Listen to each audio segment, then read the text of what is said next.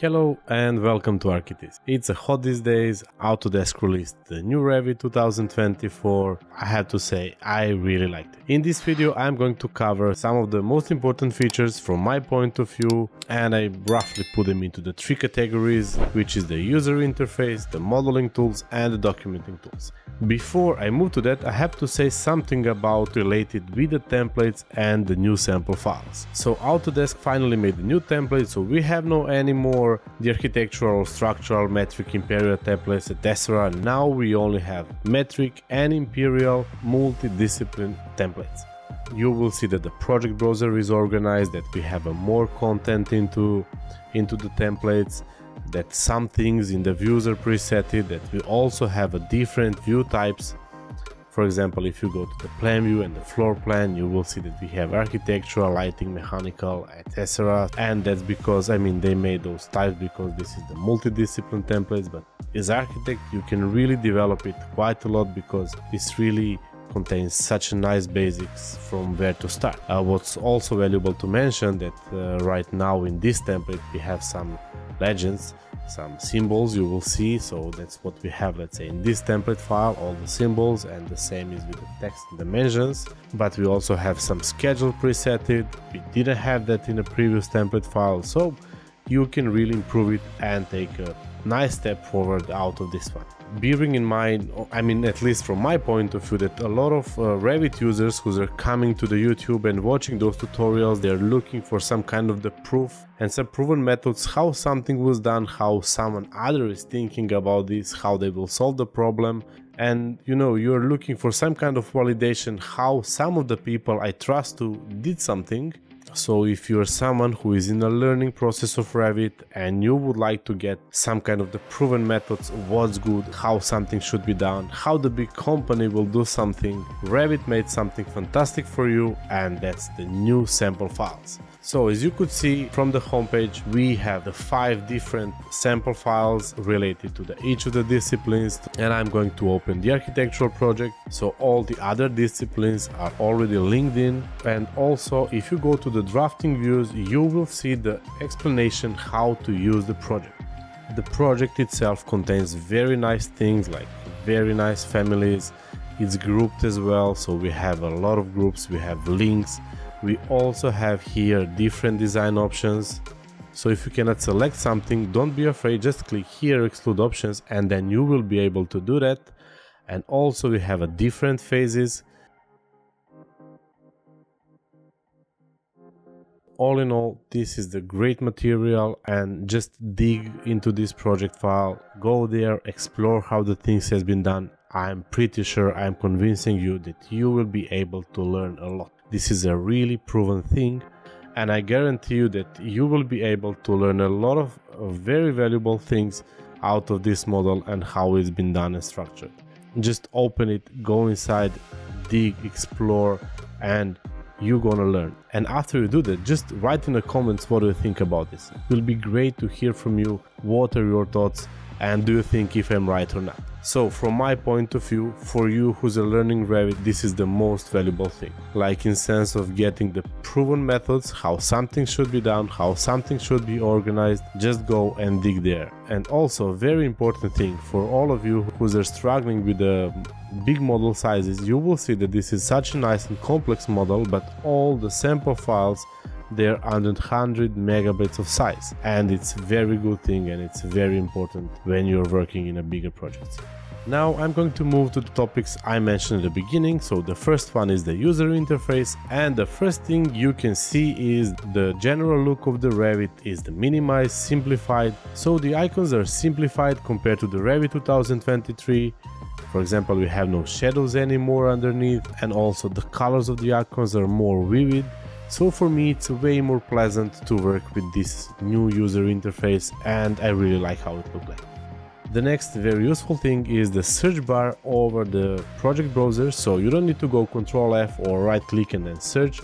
You can simply go here in the project browser, and then you can type whatever you need, and it's going to appear immediately.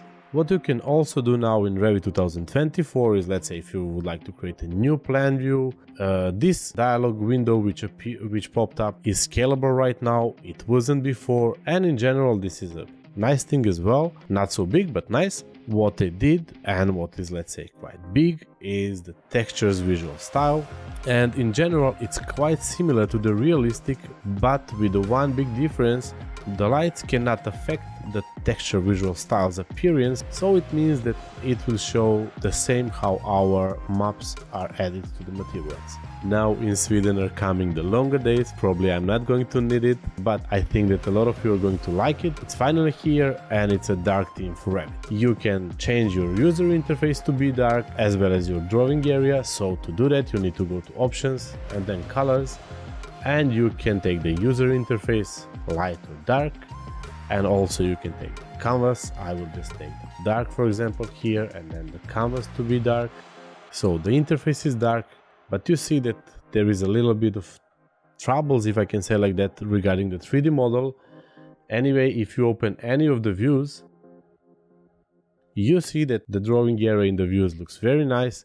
For this 3D model it doesn't, and it's probably because of the appearance. So if I change it a little bit, and if I go here and change the background to none, you see that also the 3D view is going to look better. Anyway, if this still looks strange to you, you can just click here on canvas, and it's going to return the drawing area into the white background color. The next topic are modeling tools. Revit finally fixed the problem with the topography, so now we have no anymore topo surface. It's been replaced with a Toposolid, and the logic of the Toposolid is way better. You will find the Toposolid under the Massing and Site tab, and it works quite similar to the floors and roofs. And to create it, you don't need to go point by point as it was for the topo surface. You just need to create a sketch, the same principle as you are doing for the floors. You can fillet it, and you can put any kind of radial edges, and when you are done with shaping you can just click finish. So you see it looks flat. Why I said it's quite similar to the floors and roof. So if you select it, you will see that it contains different layers, but by default the earth layer is variable, so it means that when you adjust the height, only this layer is going to change its height, while the other layers are going to remain the same thickness. So in order to edit it, you need just to add some points. You can add them here on the edges as well. And then you simply need to go to modify sub-elements, and what you can do now, you can simply drag them, or if you set it up your projects and you set it up project based point, survey point, you can enter the value from those points or from the current level or internal origin. So it gives such nice control of editing. I will in this case just simply drag some of them.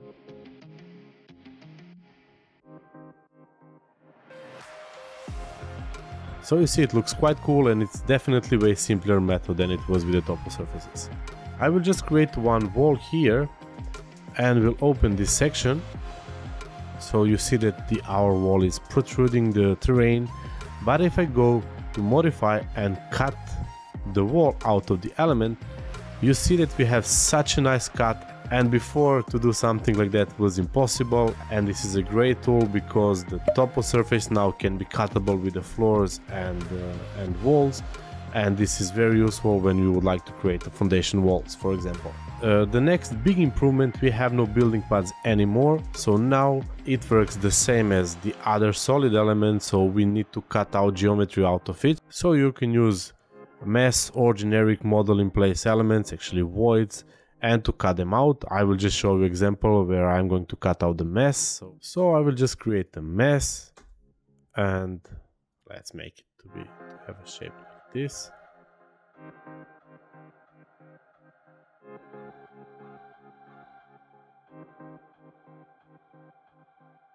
Just select the whole mesh and make it as a void, and then go to modify, use cut and cut it out. Click finish.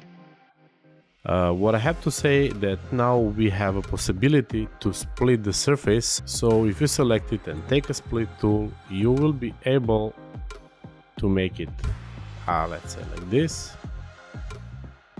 And then you see it created a different surface here, so it means that we can add completely different type, like so. And there is no subregions anymore. Now instead of that we have something which is called subdivide. So it works pretty similar. You select the mesh, go to subdivide, and then you draw any kind of shape you want.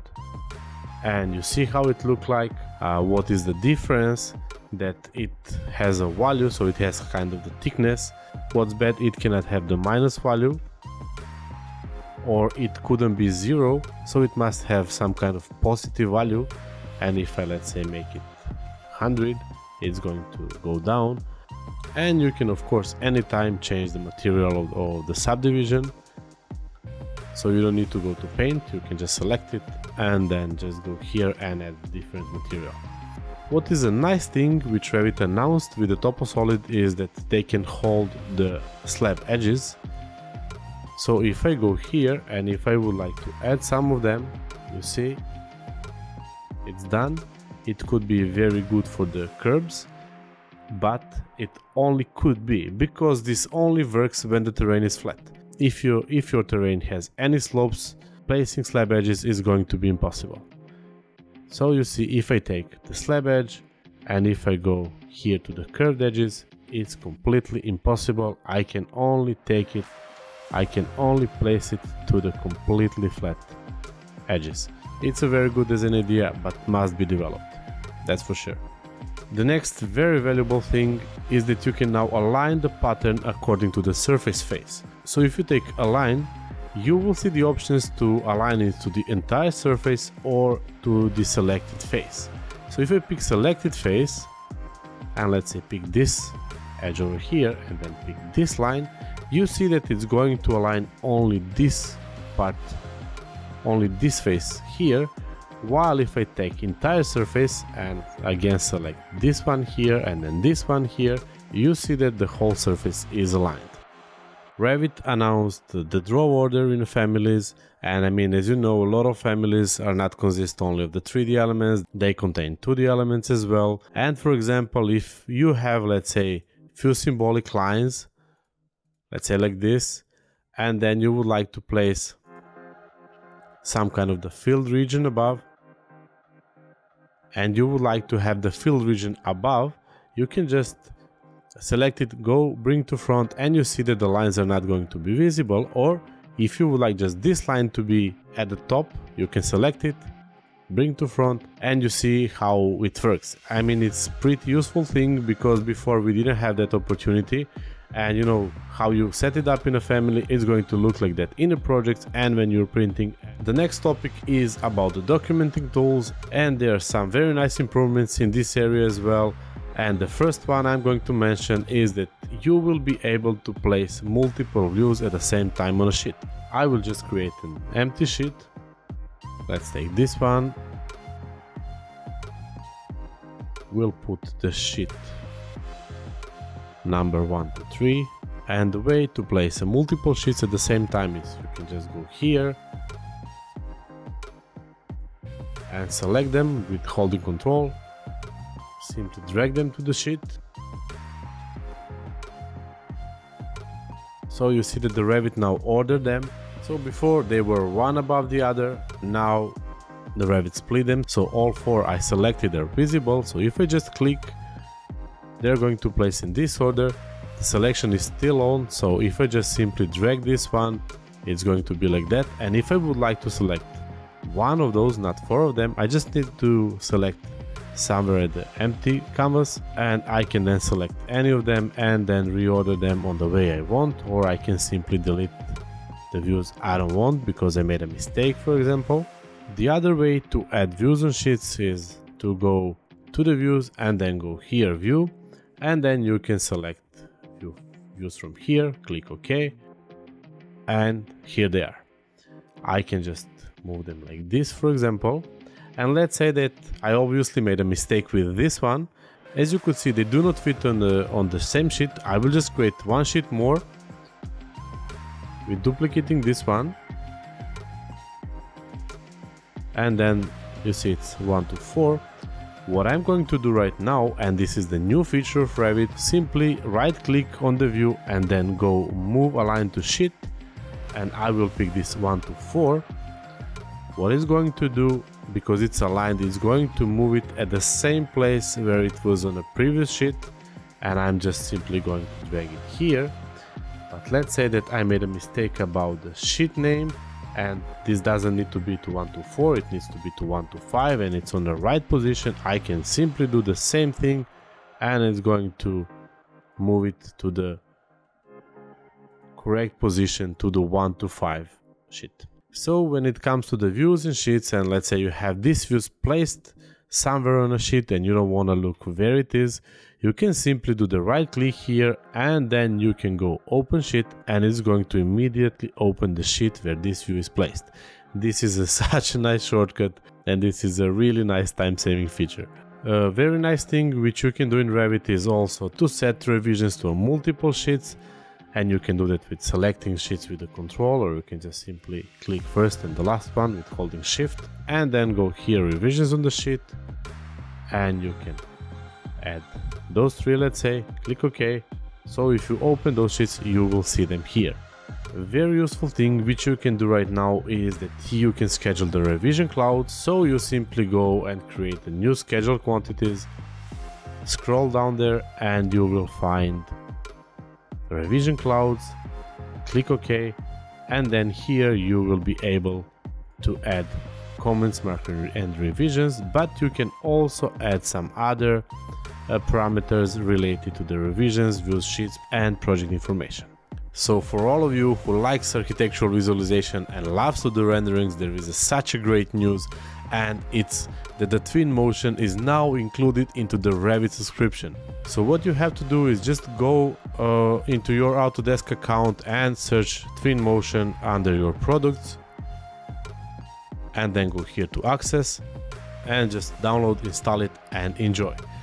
It will be great to hear from you. What do you think about the Revit 2024? What do you think about the things I mentioned? So just feel free to write in the comments. I will very gladly reply to you. And of course, if you have any suggestions for the videos and the things you would like to see related to the Revit 2024, just suggest it. It's great to get your ideas as well. As I said at the beginning, I really like how they upgraded Revit 2024, and I would like to encourage you to try it, to test it. But if you have the projects which you're running in some of the previous versions, I will not suggest you to transfer it to the Revit 2024 yet, because maybe some of the plugins and the other things which you're using are not available for this. And I mean, my practice is that I'm never using for the official projects the newest version until the first update is released. Thank you very much for watching. I really hope that you like this one. If so, press like button and subscribe to our channel.